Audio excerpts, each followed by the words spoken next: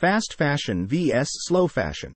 The terms fast fashion and slow fashion have only started flying around in the last decade or so, and especially in reference to things like sustainability and eco-friendliness, two things the fashion industry isn't exactly well known for. What is fast fashion? Fast fashion is what we're used to as everyday consumers. Fast fashion is loved by many because it's so affordable and accessible. High fashion looks take to the runways, but editors and influencers aren't the only people scrambling to create budget looks that mirror what's currently in vogue. What's wrong with fast fashion? The problem with fast fashion is that it comes at a price. Fact is, it's the communities in deprived countries paying the price for high street fashion. How fast fashion hurts the environment.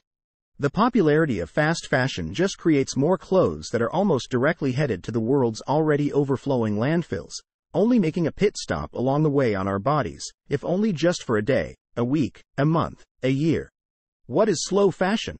Like a superhero responding to the call of people wanting a way out of the vicious cycle of fast fashion, slow fashion has come to the fore, wearing its bamboo underwear on the outside and all. How slow fashion is helpful to the environment. Research shows that slow fashion inspires consumers to buy fewer garments of higher quality, made from sustainable materials.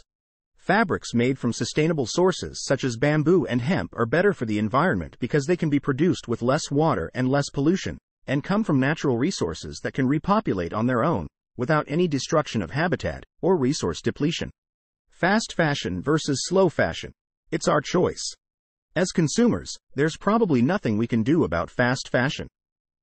It's here, and it looks like it's here to stay. Slow fashion is our power and our placard to demand better quality, better working conditions, and better treatment of our environment.